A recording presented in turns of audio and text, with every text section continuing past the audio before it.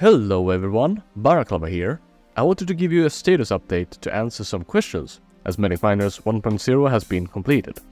We're gonna talk about Manic Miners, this YouTube channel, and what I'm going to do next. It's gonna be a very casual video, so feel free to do something else in the background. First of all, Manic Miners is completed. It's been about a month now and wow, the feedback I've received has been overwhelmingly positive. I am so happy with how the game turned out, and I'm very thankful for all the support. I never thought the game would reach this point when I started back in 2019. I thought I would be done with the remake in 1 year and then that it wouldn't be anywhere near this quality. This game is just one aspect of this project though, and we need to talk about the side of the game I haven't really talked about before, which is myself. I need to emphasize, I am the only developer for Manic Miners. I have made all the coding, models, animations, balancing, made of the textures, sound edits, several music tracks, most of the trailers, and more. All at my own pace in my free time. While the game might be in a good state, I need to confess that working on Manic Miners has not been entirely helpful for me at times. The pressure to finish the game and uphold a high standard has led to a lot of stress. The last 4 years I've worked on this, I've essentially put all my other projects and interests on hold and spent many hours, even vacation time, on getting the game finished. I don't regret working on it, in fact I've really enjoyed it, but it periodically became just as much a burden as it was a passion project, and that needs to change because I can't work on this game forever. This game is my love letter to the fantastic and inspirational rock readers community, and now I need to put my own health and well-being first and focus on what I want to do next. This means that after all this, I'm a bit tired and I have a lot of other things I want to do. So I'm taking a break from Manic Miners and game development. It's only been a few weeks without obligations, and I'm already feeling much better and less stressed. Any future patches or updates are only when I feel like working on the game. With that in mind, let's talk about the state of the game and its future. The game is considered finished. It is fully playable and can receive endless community levels. That's where I will leave it for now, and if an update or patch comes, it comes. I can't keep up with everybody's wishes, so I will instead follow my own. Please disregard any other plans I've stated during development, they are all on hold for now. Mac and Linux versions are still a work in progress though. In terms of content, modding is by far the #1 requested feature, and would enable the game to receive endless community-created content. However, there are so many dependencies on such an update, it would take probably years to make it happen, and right now I am not feeling like spending the time and energy to do that. I will also not be open sourcing the game. It would add more work and stress because I would have to document old code, refactor a lot of the game, and then maintain an open source project and answer a lot of questions. But if I don't touch the game in several years, we might discuss that again.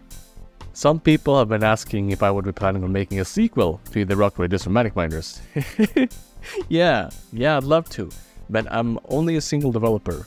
Such an undertaking could take maybe 10 years on its own if I do it in my spare time, so not right now.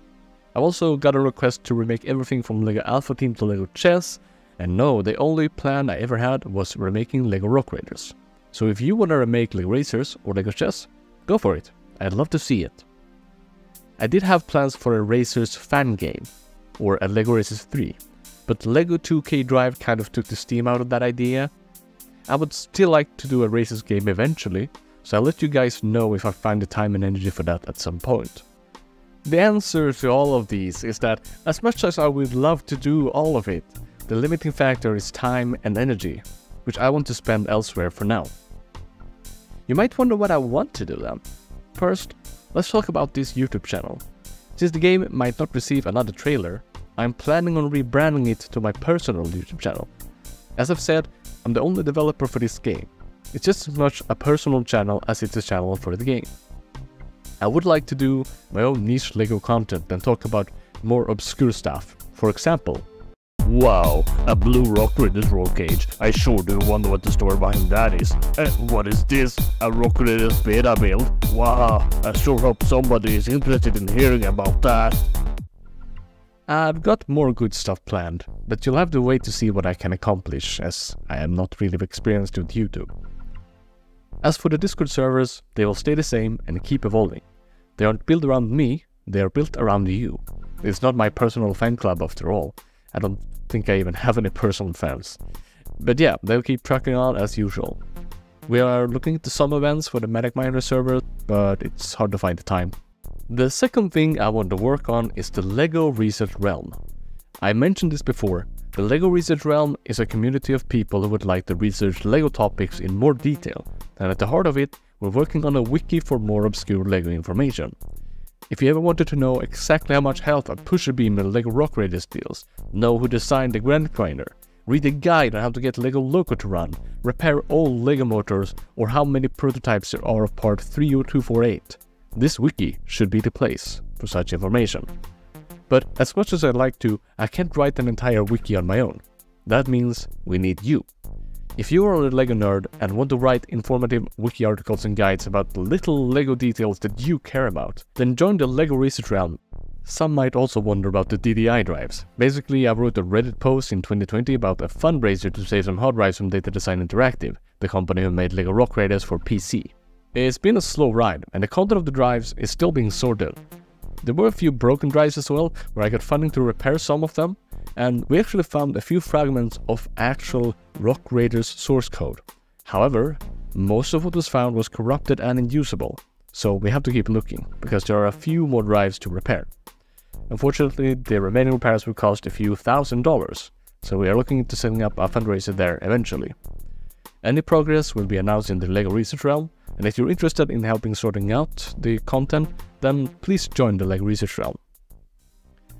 In conclusion, Manic Miners is on hold, any other game plans are on hold, I'm on a break, and I'm planning to make some other YouTube content on this channel. There are also other larger things that I can't talk about yet. So stay tuned and let me know in the comments what you think. I'll see you guys next time. Have a lovely day.